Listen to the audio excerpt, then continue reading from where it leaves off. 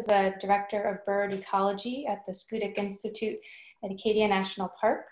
And you may have read this part in the press release that we circulated, but I thought it was very exciting sounding. He's lived on a seabird island and counted hawks from a mountaintop, caught peregrine falcons on an East Coast barrier island, and introduced thousands of people to the pleasures of birds and birding. So we're happy to have him share some of that knowledge with us tonight. So thank you, Seth. I'll go ahead and turn it over to you. All right, thank you, and thanks to all that are here. I am going to take away my videos because I don't want to be seen while I'm doing this. I think I am anyway. There I go. Okay.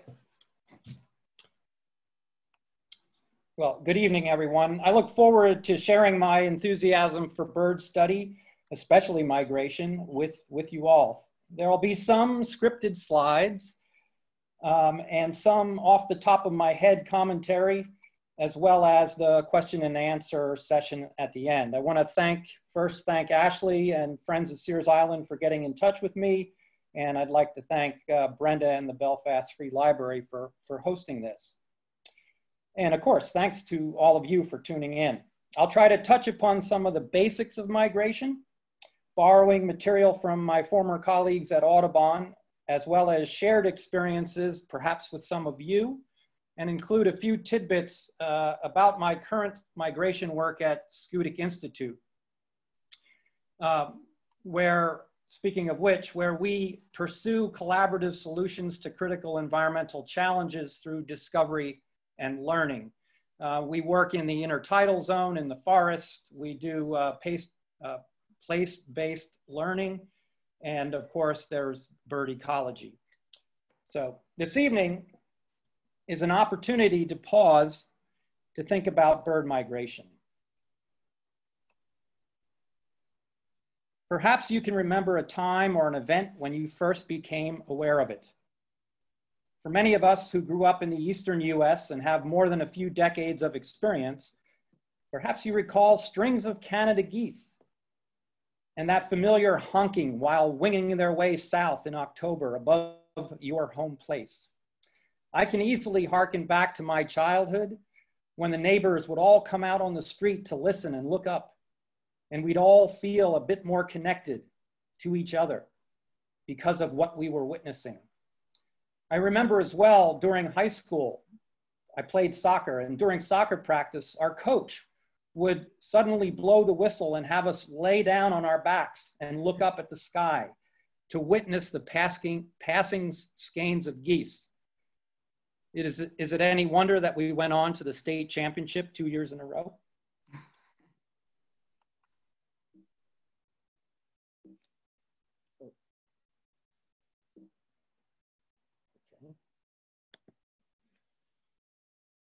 In the United States, it used to be considered, migration is a worldwide phenomenon. Over the centuries, people all over the globe have marveled at seasonal movements of birds and wondered about it. There were theories, such as birds went to the moon, or some were transformed into other species, and some spent winter in the mud beneath a pond or a lake. Whatever, birds certainly excited the human imagination. In the United States, it used to be considered sport to shoot migratory birds, particularly birds of prey.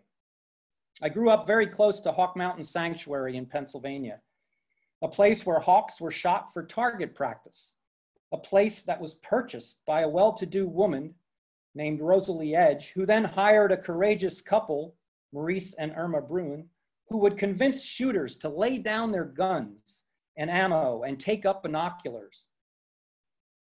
That was in 1934, when the world's first sanctuary for migratory birds of prey was founded. Then protective laws followed. Now, a global network of preserves, sanctuaries, and bird observatories protect birds of prey. And here in the United States, all migratory birds are protected, though there are current challenges to the Migratory Bird Treaty Act.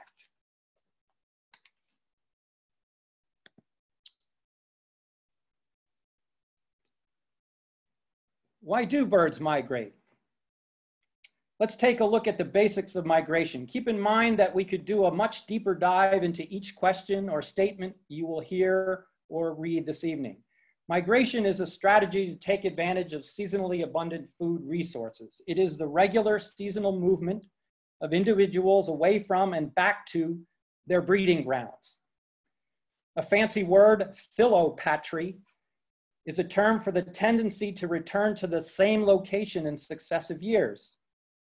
It is not unreasonable to think that the catbird, hummingbird, hermit thrush, or yellow warbler you see at your favorite bird watching spot, or even in your backyard, is the very same bird you saw last year.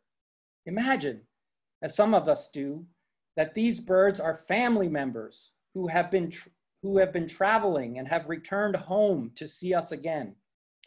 Your backyard sings with their stories. Weather and photoperiod is the amount of light in a 24-hour day in which birds are exposed to it, or the relative lengths of light and dark periods of a day. This ratio changes with the seasons and is an important cue that winds a bird's biological clock. There are many ways to characterize migration: seasonal, elevational or altitudinal, latitudinal, partial, nomadic, leapfrog, and austral. Austral refers to seasonal migration in the southern hemisphere, in which birds typically move north in the fall and back south in the spring. When I think of austral migration, I think mostly of seabirds that spend the summer here in the northern hemisphere, especially shearwaters. Earth has experienced changing environments throughout history. An example of environmental change is the melting of glaciers from the northern hemisphere about 15,000 years ago. That was only the latest in a long cycle of more than 20 cycles that ebbed and flowed over the past 2.5 million years. Various scenarios have been discussed and debated for over a century, but they have proven difficult to test because it is hard to reconstruct evolutionary changes in migration. There's a southern home theory, a northern home theory. There's a gradualism theory. So all of these types of migration and their origins have a play in the history of migration and in the academic side of migration. Of course, those of us who just go out and enjoy a walk, a stroll up Sears Island, we're looking for those hummingbirds, for the flycatchers, for wood warblers, especially in the spring. And I might say that this time of year when birds are returning to the south, it's just as fantastic to see wood warblers there in the mornings. I've seen flights of hundreds to 1,000 leaving the island in the morning. The difference is in springtime, the males are quite colorful. And in the fall, all the birds are kind of sort of duller, but no less challenging in terms of identification. In fact, a lot more challenging. So it's kind of neat to see.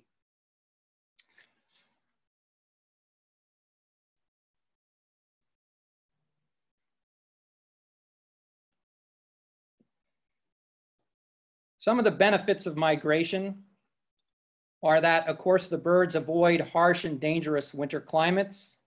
They avoid the lack of finding food, the hardship of trying to find food during winter.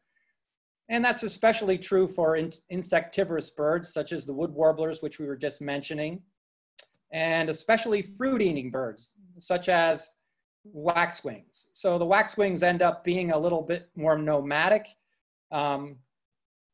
flying back and forth from areas where fruits may be more plentiful. This past year was a really good year for cedar waxwings hanging out throughout the winter. and there were much fewer of the eruptive species, and we'll talk about eruption in a little bit, but the Bohemian waxwings were a little bit harder to find this winter, where cedar waxwings, our local and more abundant bird, was fairly easy to find. So migration in total is a strategy for surviving. And it's a great, great phenomenon to witness if you know where to go to see it. And we'll talk about that in a bit as well.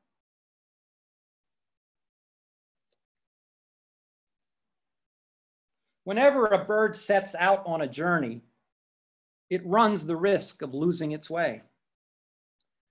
The ability to find their way to precise locations surely ranks as one of the most fascinating aspects of bird study. They have and can respond to the magnetic fields of the earth.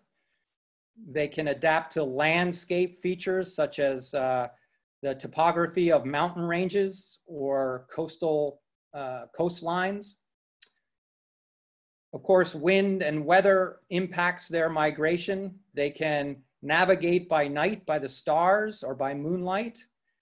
And recent research is telling us that some of the birds are even oriented or can orient through the use of smell.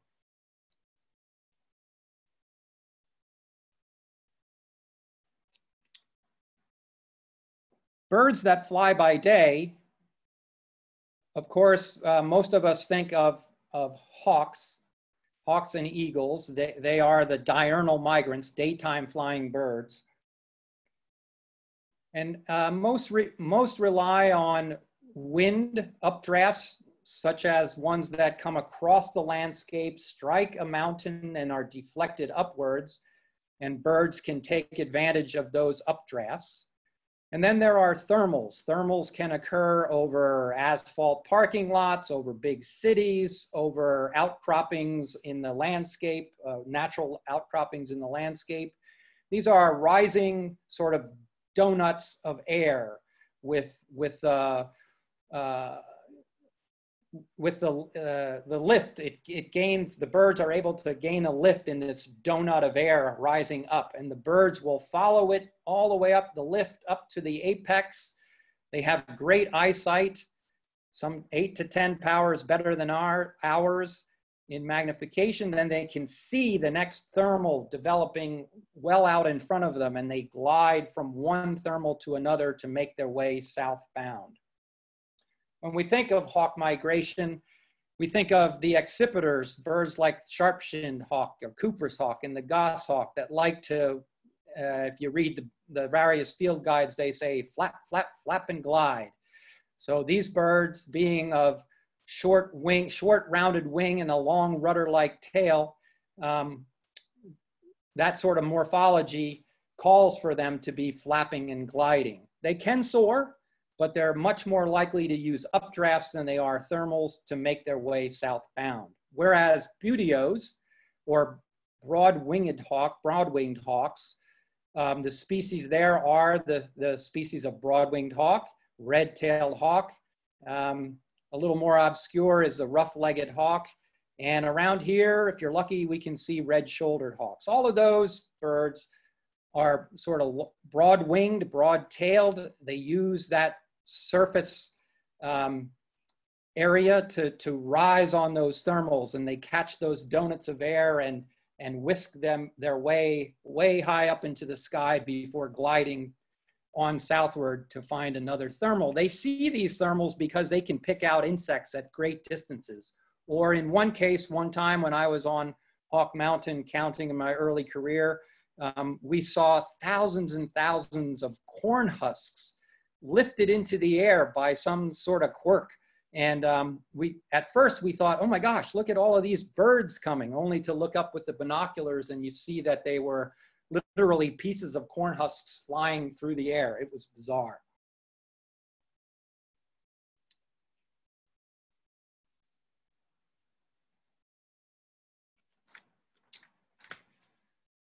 Nocturnal migrants we've already mentioned in terms of their way of navigating is by the night sky through the stars.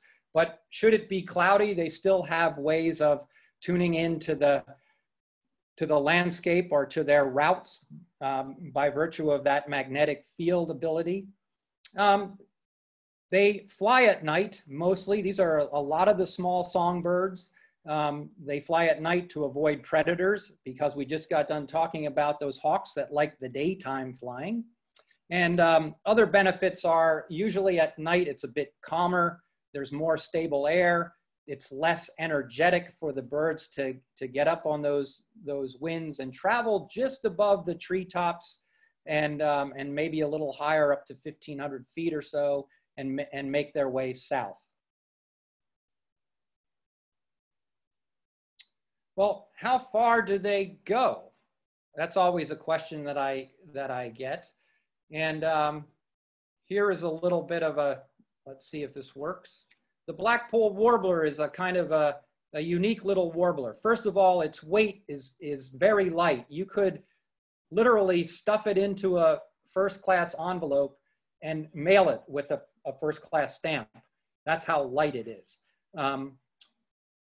In terms of their movements, they come out of South America in the springtime and will sometimes head up to the Caribbean islands, but most likely will shoot all the way. You see that blue line going all the way over to Alaska.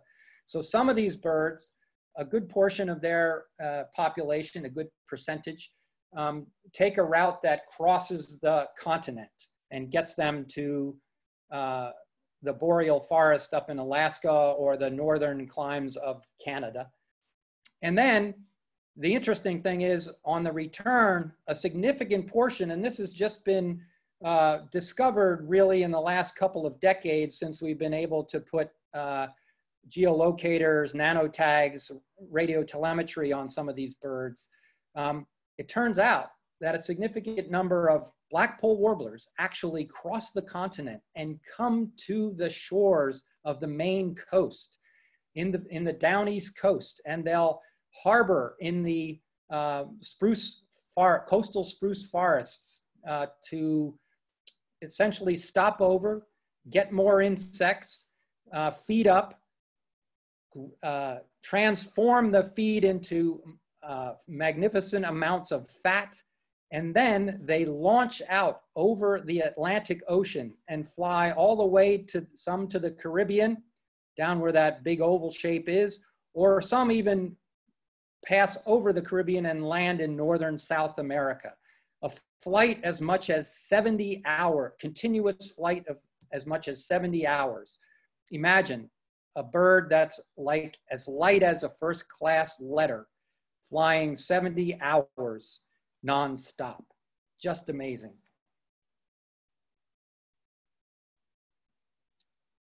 Well, I just talked about how long some of these birds can fly, or the black-polled warbler. But in addition, birds as small as the ruby-throated hummingbird or the wood thrush they have the ability to fly across the Gulf of Mexico. Not all birds choose to fly across water or want to expend that kind of energy or put up that kind of a risk, because of course they need just ideal conditions to make it across such a geographical feature like the Gulf of Mexico. So some will bend around, sticking to the landward side, go through Alabama on over to Texas, and follow down through the land bridge, so to speak, into Central and down toward South America.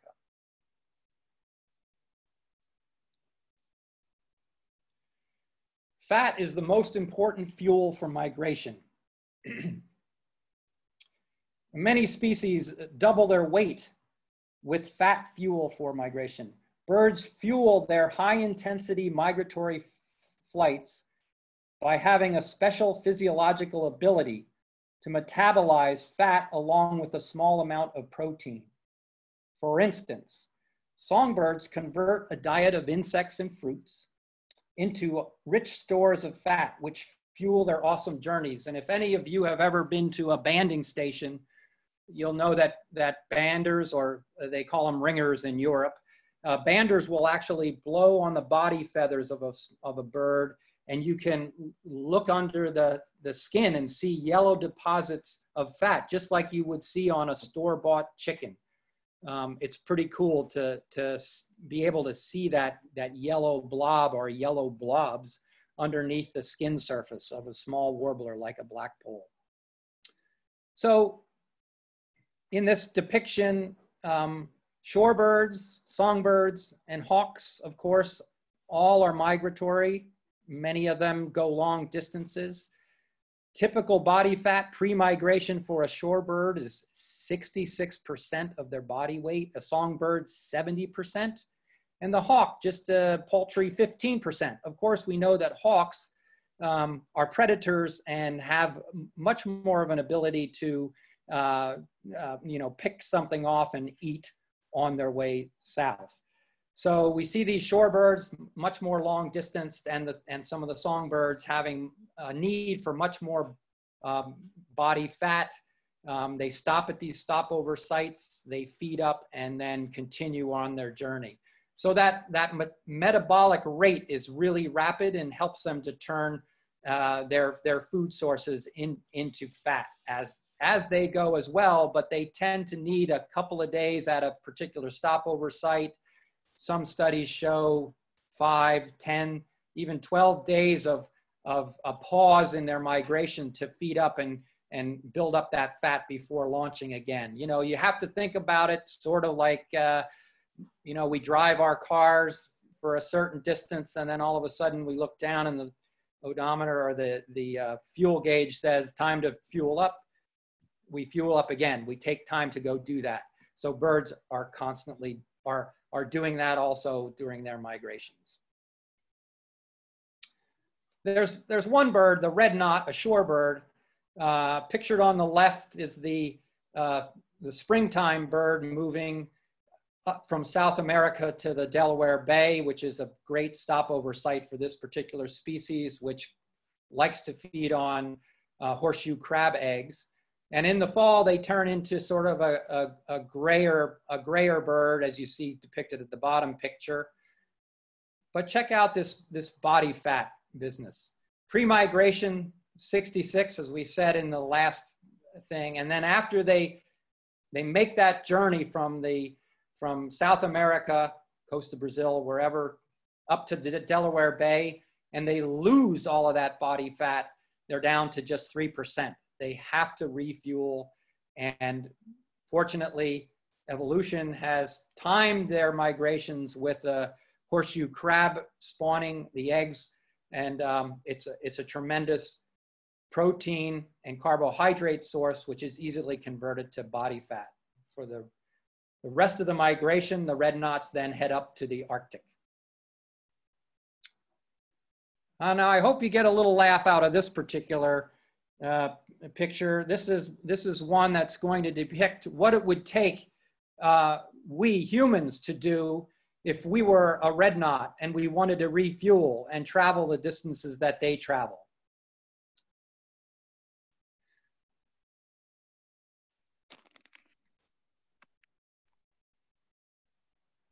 Ready? Now, I know some of you that are out there listening, and I don't even think some of you could do that. I know I can't. So these stopover places are extremely important, and here are some of the best known ones in North America.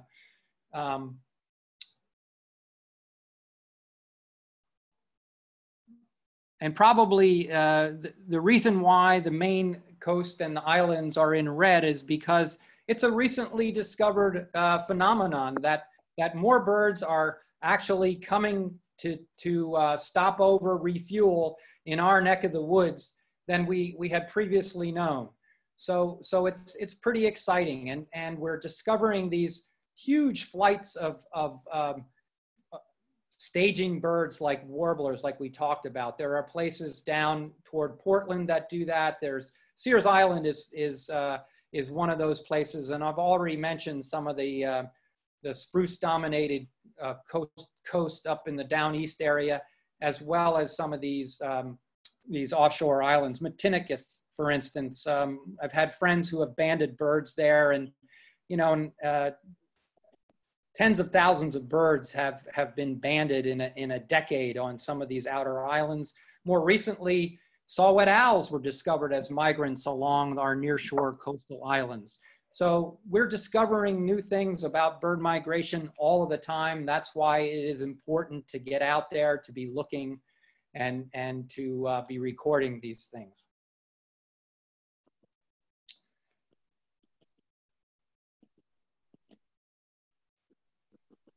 So birds usually select the speeds that are most efficient for their body type.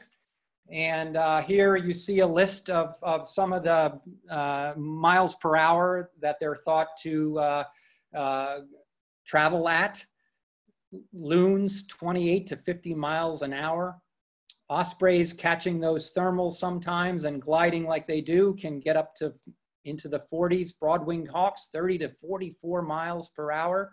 So you can see that, in an 8-hour day times, 40 miles per hour, that's a pretty good distance that some of these birds can make.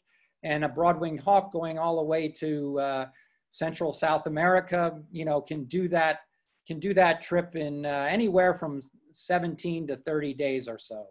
It's a pretty amazing feat. Well, let's look at some of the migration strategies.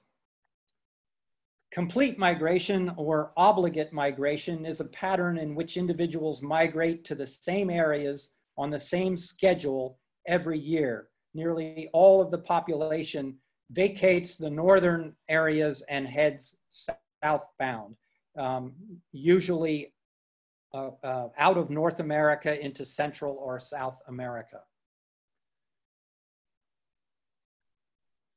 As it says there, many of them travel incredible distances.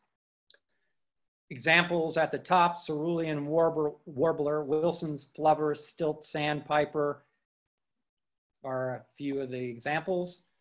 And then partial migration, or facultative migration, is a pattern in which the timing and distance of migration changes from year to year in response to varying environmental conditions. Some individuals within a population or species are migrants, and others may not migrate at all. They're residents. Another term that is applicable to this group is called nomadism, or nomadic. Red-tailed hawk is an example. Herring gull is an example. In the West, Bewick's wren would be an example. And we talked earlier about Bohemian waxwings, eruptive migration. These species are usually birds of the Arctic or the boreal regions that generally stay north during the winter, but occasionally erupt into lower latitudes, meaning they come to our area in the south and will spend the winter with us. So this year, I should mention that it's predicted to be such a year for red-breasted nuthatch. So I don't know how many of you are paying close attention, but already we're beginning here in Belfast, where I'm located, where my home is. We're already seeing little dribs and drabs of family units of red-breasted nuthatch, and so that's a special treat. They may hang out at your feeders for a little bit. But look for more and more of those to come through. Again, getting over to Sears Island for a walk might yield some of this particular species for you.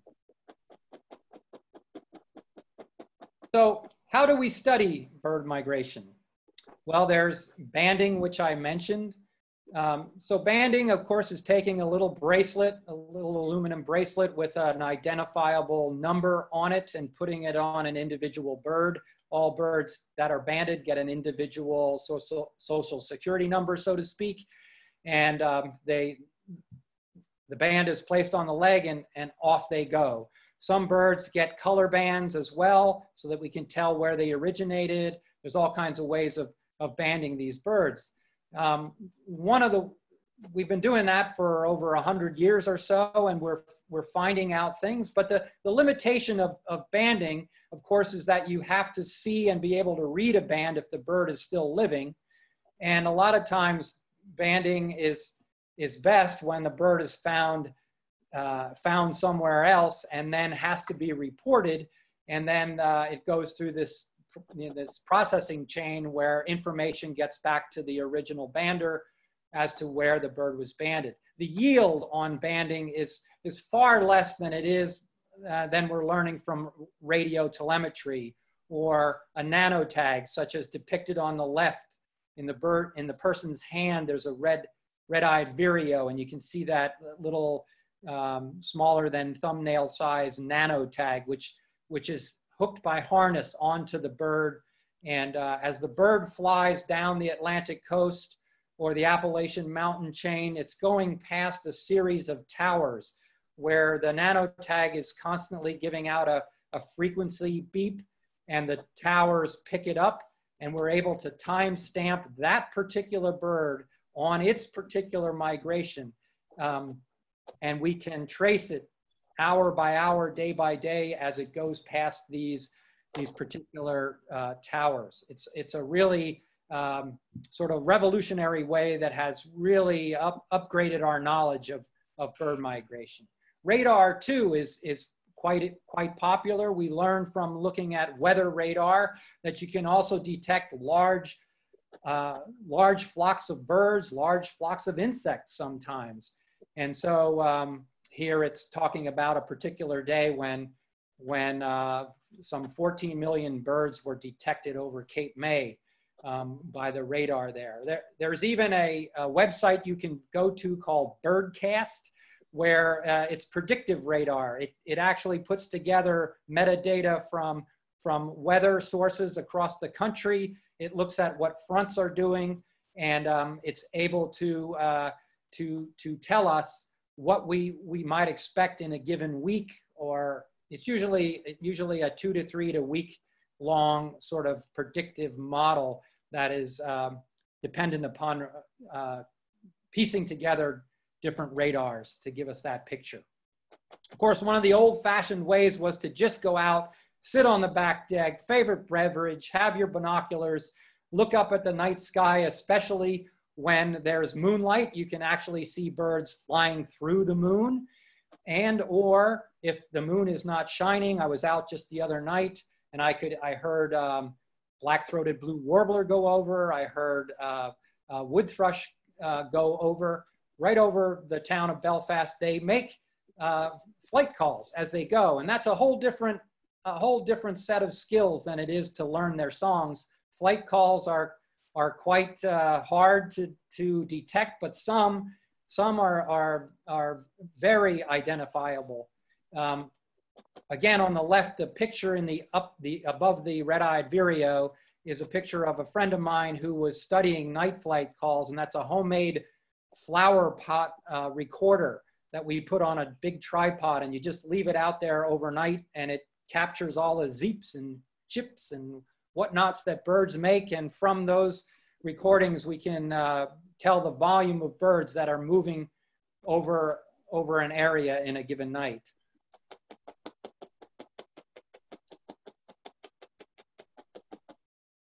So moving right along, observing, of course, is one of the best ways to take in bird migration.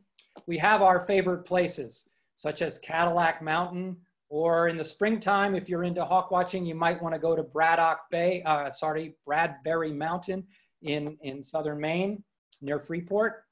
There's the Belfast bird bus. You know, to study, we must be observant. If we observe, we can contribute to our understanding in our growing and ever-changing world. Some places are for collective learning in a social setting. We all have our favorite places and our favorite ways of doing things. There's safety in numbers. More birders usually mean more birds.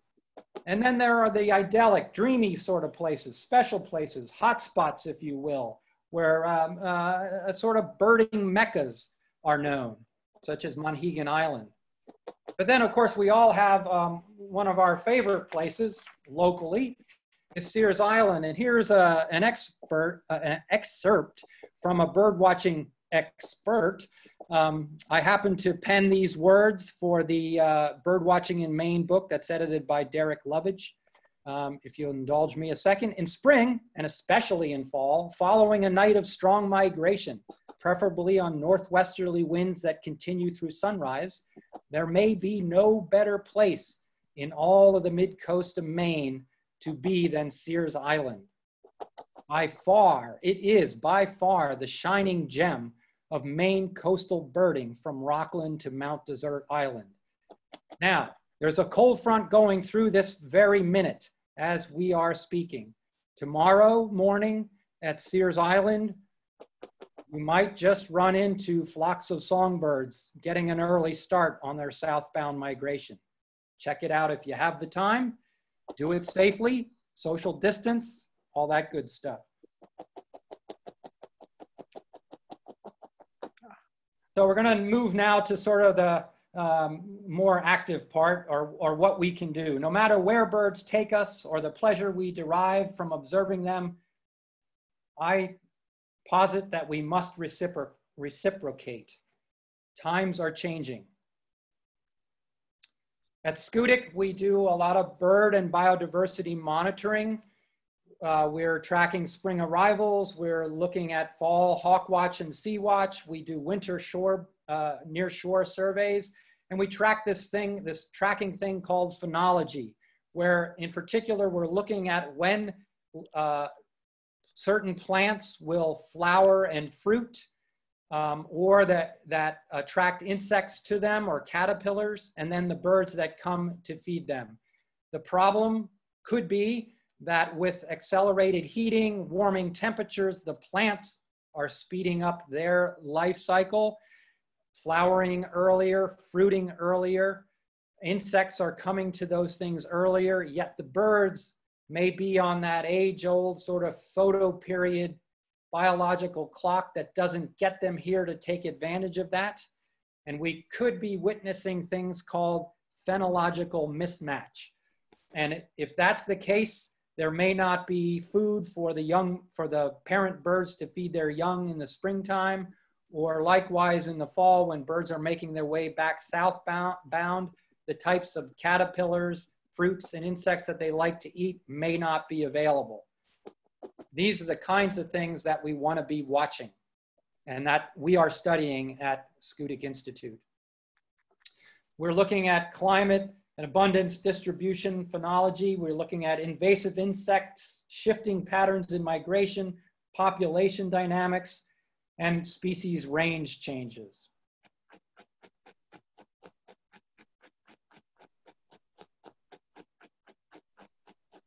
Our human relationship with nature is certainly taking its toll. The biggest threat still is habitat loss.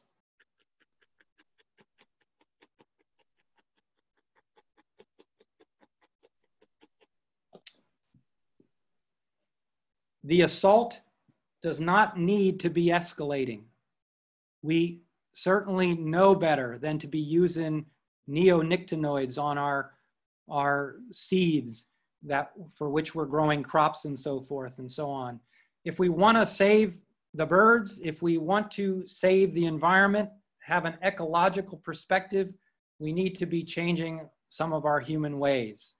We can keep our cats indoors. A simple solution to a major problem. What is at stake?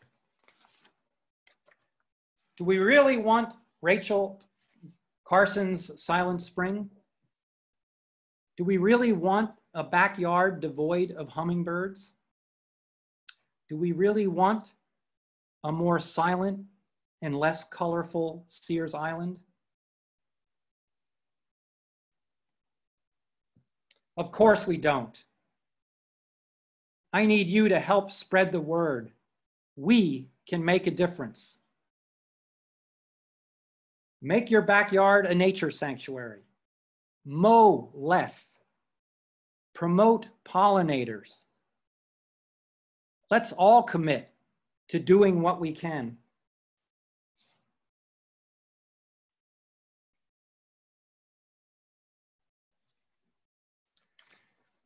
I'd like to share with you a reading from a good friend of mine, Scott Wiedensall, who has penned a book called Living on the Wind.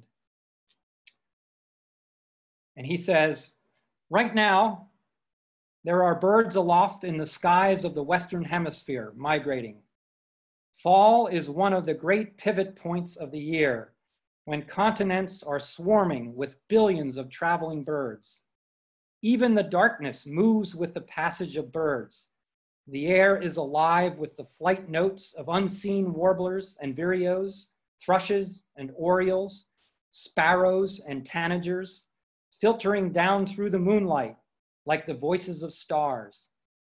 Bird migration is the only unifying natural phenomenon in the world, stitching the continents together in a way that even the great weather systems, which roar out from the poles but fizzle at the equator, fail to do. It is an enormously complex subject, perhaps the most compelling drama in all of natural history. Equally important, however, are the birds that grace our everyday field of view and hopefully inspire each of us to shared action toward a world with mutually beneficial conservation values.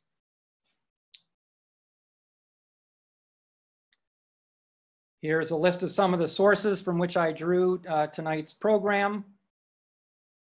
And with that, I would like to thank you. There is my email in case through the question and answers, we don't get to something or you want to just query me about whatever. I'm happy to chat with you individually that way. Now I'll turn it back over to Brenda, I believe, for the questions and answers. Yeah, you can leave your screen share on, or we can not, whatever you want to do. So there is a question, and thank you for that, Seth. Somebody asked, is 5 billion still the number? And I think that meant like 5 billion birds lost, but then you answered that. I think you said 2.5 billion. So yeah, the slide showed or says 2.5 billion. If you think about it, the birds have just done their breeding season. So let's say a couple million went north and they had young, and they, quadrupled that number. So we're maybe at 6 or 8 billion birds when they start out of the Arctic and the boreal forest and begin to move southbound. But many of them perhaps perished during the breeding cycle or at the end of it, or now in the fledging time frame. And so we get round to that 5 billion is kind of an average number that is bantied about through the various migration models that pull together many different sources of information and data from the Arctic, from the boreal, from breeding bird atlases and all that sort of stuff. So that's where they come up with those kind of numbers. Okay, so then we have another question. What effect will large-scale offshore wind energy in the Gulf of Maine have on migrating birds? Well, that depends on what kind of bird you are. So in truth, there has been quite a bit of at least here on the Atlantic coast, a good friend of mine has participated in wind turbine surveys to look at, and then looking at bird altitudes and flight altitudes of birds and the way they go through these things. Certainly an individual turbine here or there is probably harmless. For the most part, there are studies such as out on Vinyl Haven, I believe, where there are 3 turbines. Relatively few birds have been impacted by those turbines. I'm trying to think of the study year that I think it was 2000 and I want to say 15 or 16 when some information was released from that study, but that's only through 3 turbines, and half the time, I think only 2 of those turbines were working. The problem becomes a large sort of wind farm, if you will, where there are many, many turbines. They're in some sort of geometric pattern out in the ocean.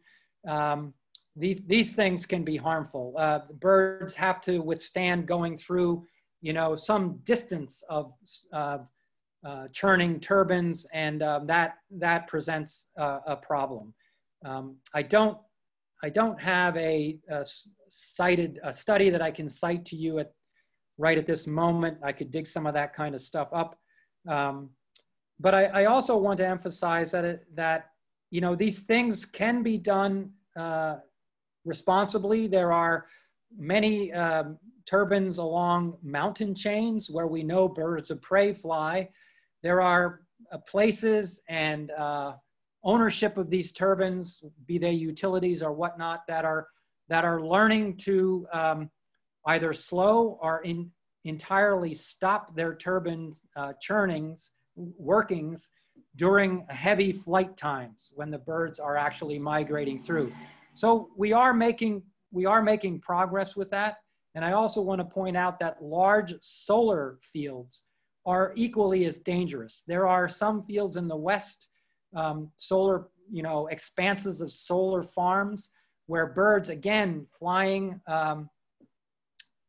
across a field of solar reflection can essentially cook immediately, cook to death right in midair.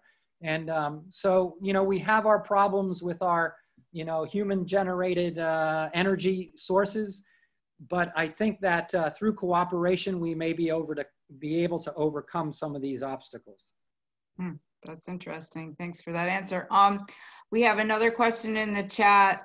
Will the planned salmon farm in Belfast have an impact on migratory birds? Wow, that's an interesting question. Okay, so this is my personal opinion. I have not studied this, although I have years of observation of that neck of the woods, the Perkins Road, the Good Karma Farm, our good friends down there who host fields of bobolinks. Already the several homes that are on the south side of the Perkins Road have impacted the number of bobolinks that are breeding there. Surely putting in that salmon factory will impact those breeding birds and some of the other birds that breed locally.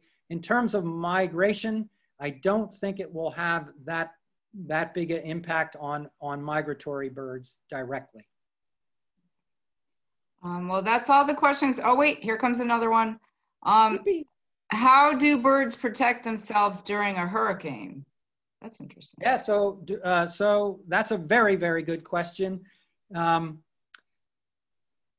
If they can, they avoid it, fly around it.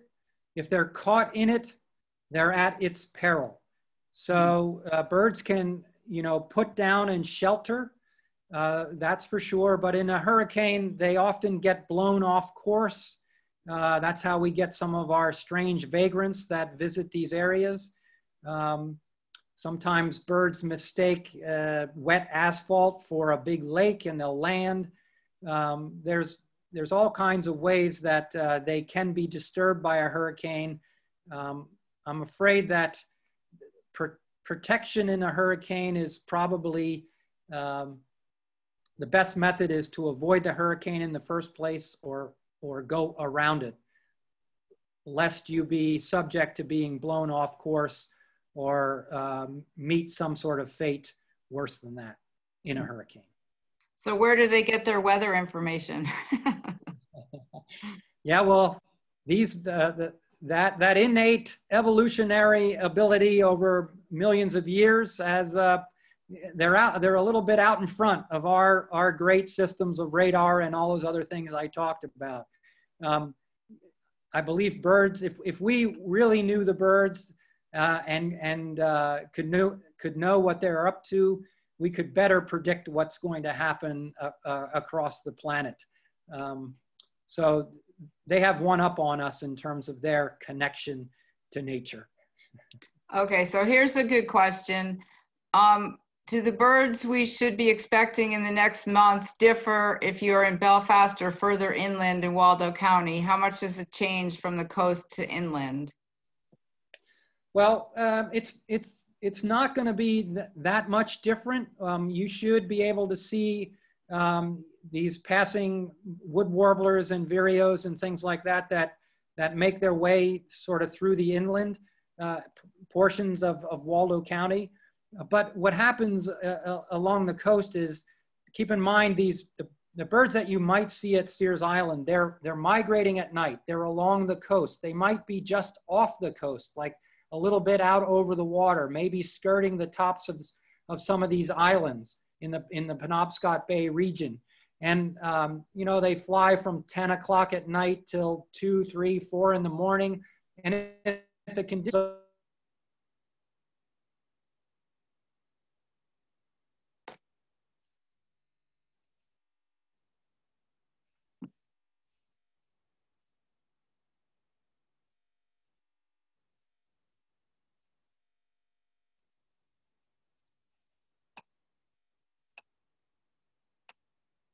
and begin to sort of hop through the trees.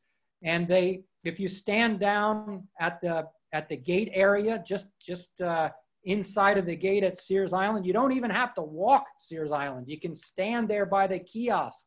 And the birds that do this, that land late in the night, early in the morning, that are now sort of still restless and moving, they want to hop to the north end of Sears Island and then launch again, even over the sort of out over the causeway and that little bit of water. We think of it as a little bit of water. And you see them, I've seen them, like I said earlier, hundreds to thousands of birds moving in the morning. So the coast is much more of a kind of a migrant trap than is the inland, where there's sort of continuous landscape and geography for the birds to put down and then move through.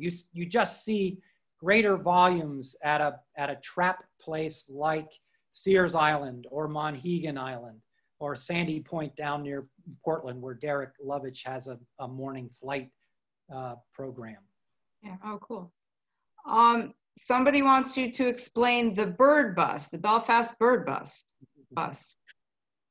Yeah, so the Belfast bird bus, quick story.